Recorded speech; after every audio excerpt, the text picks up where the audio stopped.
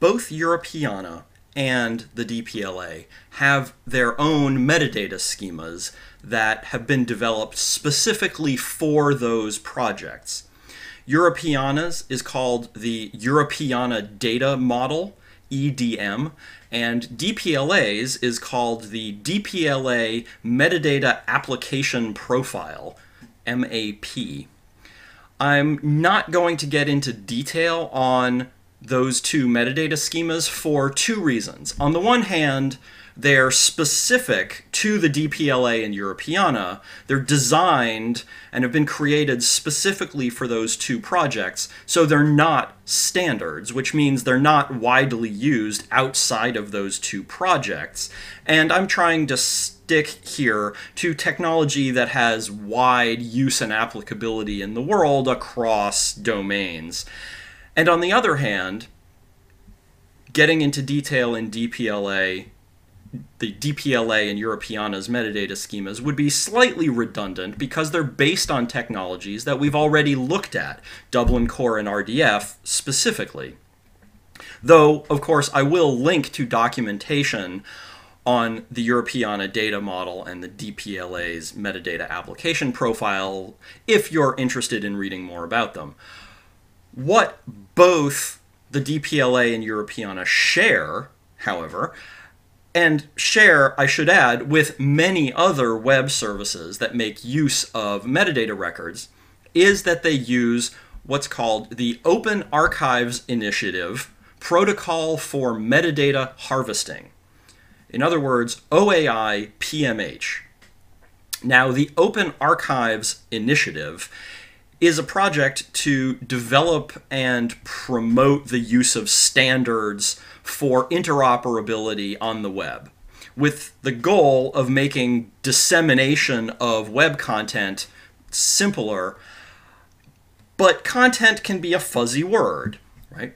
Content, in the context of the web, can mean web documents, but as we've seen, it can also, of course, mean metadata. So one of the standards that the OAI has developed is the Protocol for Metadata Harvesting, PMH. Now, before we get into how OAI-PMH works, which we will do in a moment, let's review some of the concepts that are central to OAI-PMH that are things that we've already mostly talked about already. And I've lifted these straight out of the OAI-PMH documentation. So, first, we have a resource. A resource is some object, some physical or digital object about which metadata is created. Next, we have a record. A record is a set of statements in some metadata schema, a set of statements or assertions, whatever term you want to use, about a resource. Now, the important thing to remember here is that a record is metadata expressed in a single metadata schema.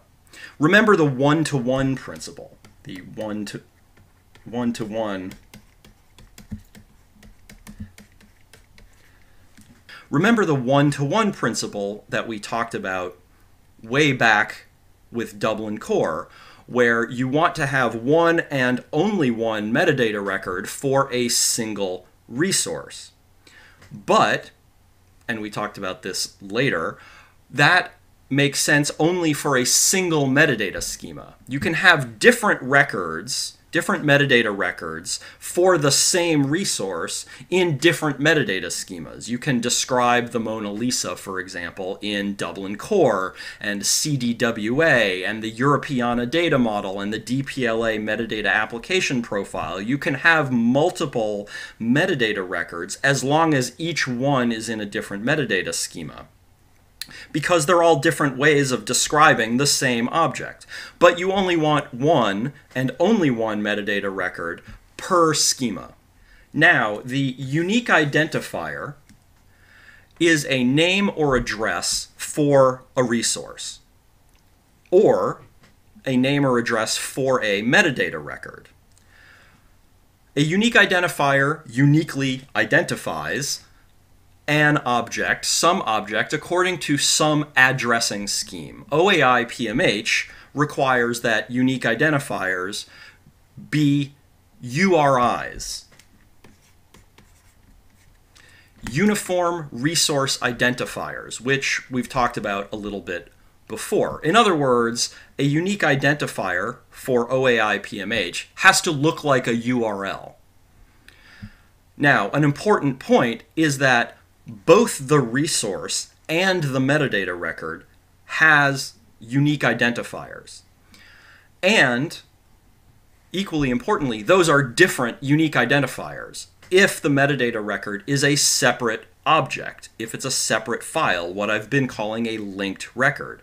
The resource and the metadata record are two separate objects and so have two separate unique identifiers to indicate their location on a network such as the web. Now, I don't want to get into how HTTP works, the Hypertext Transfer Protocol, which, of course, is the protocol that powers the web. But in brief, when you type a URL into your web browser, and let's say here's your browser with you sitting at your browser, and there's you, your browser makes a request to a server out there in the cloud. That sort of looks like a flower, but pretend it's a cloud. Your browser makes a request to a server out there in the world for the file at that particular URL. And the server's response, hopefully, is to return that file. Now, a repository is a collection of metadata records. Like DPLA or Europeana is a collection of metadata records. OAI-PMH requires that a repository be able to respond to requests about the metadata records that it contains. And then a harvester is an algorithm that makes those requests to a repository and collects the metadata records that are returned from the repository. This diagram is a diagram of how OAI-PMH works, where all those pieces that we've just been talking about fit together. So first of all, the data provider owns resources. And note here that it says metadata plus resources. So the resources can be the original physical objects or digital objects and metadata records about those resources. OAI-PMH is not particularly concerned about the resources themselves. OAI-PMH is interested in the metadata records about them. So, for example, the data provider could be the Stockholm Museum of Ethnography or the University of Utah from the previous examples. So the data provider has metadata records about the resources that it maintains, and those metadata records must be what's called exposed. Metadata records are exposed, which means that they're accessible for harvesting on the open web. Then the service provider here could be the DPLA or Europeana. The service provider has a harvester, and the harvester makes a request to the data provider using HTTP, which is, of course, the same protocol that your web browser uses to request data from servers about web pages. The harvester makes a request using HTTP to request data about metadata records. The simplest request is one called getRecord, which is exactly what you might think it is. It retrieves an individual metadata record. It gets a record from the data provider.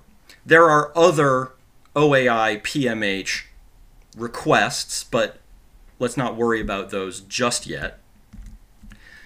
The harvester makes a request to the data provider, and the data provider replies with a copy of the metadata record, just like when your browser requested this video from Coursera's server. Coursera's server replied with a copy of this video, which is, of course, how you're watching it right now. So in this way, the service provider builds up a collection of metadata records by making requests to one data provider after another and getting back metadata records from multiple data providers. And this is why, of course, DPLA and Europeana must have many, many partners, because the idea is to cut across institutions to provide a portal to the resources maintained at many institutions, not just one. The DPLA, or Europeana, as a service provider, then, can build web services on top of this collection of metadata records. For example, the timeline or the map in DPLA, because once you have a set of metadata records, you know what institutions own what resources. You can put that on a map. You can map the names of places represented in the metadata records. You can put the dates of creation of those resources on a timeline. You can create exhibits that pull together resources with similar subjects, etc. The sky's the limit. Your imagination is your limit for the kinds of services that you can build on a large enough collection of metadata records. So, now let's revisit the question from the start of the previous video, which is, what do you do with all this metadata once you have it?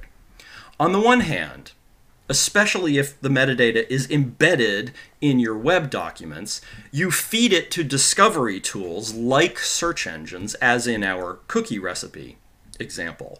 On the other hand, if the metadata records are separate from the resources they're describing, you expose those metadata records and let them be harvested by service providers, and you let those service providers build services on top of yours and others' metadata records. In both cases, you've made your metadata public without making the resources that the metadata is about public. So you maintain control over your own content, but having your metadata out there in the world helps people to find your resources and drives traffic back to your site.